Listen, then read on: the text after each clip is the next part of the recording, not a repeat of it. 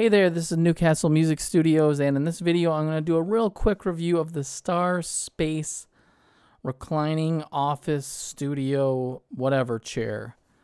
So basically this is a semi-expensive chair, comes in around about 200 bucks. There are other versions of it without the footrest for like 150, but it's still definitely up there. It claims that, you know, it can hold a 350-pound person.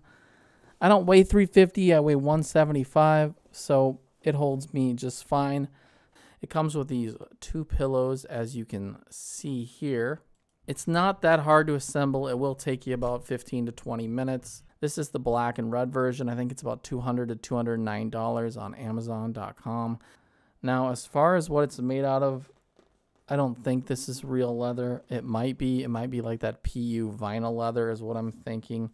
It is rather supple. The cushioning on the bottom of the chair, definitely there. It's firm, and it has the racing design, kind of like the racing seats. So that's a huge win for a lot of people that love that style.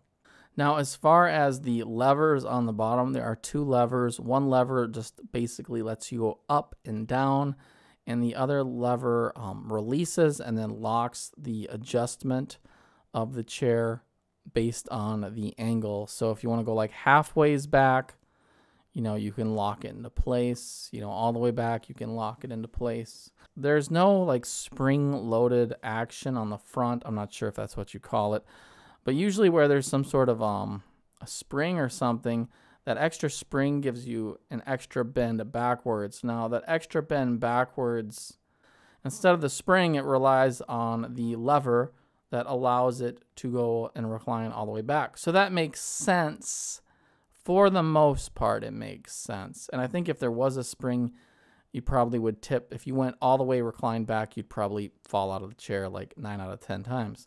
If you go back very slowly and you don't make any quick or sudden movements, you're not going to fall out. But the reason you're mainly going to fall out of this chair is the weight distribution, just like any chair, and then the width of the feet are never going to be great enough to completely keep you in a chair.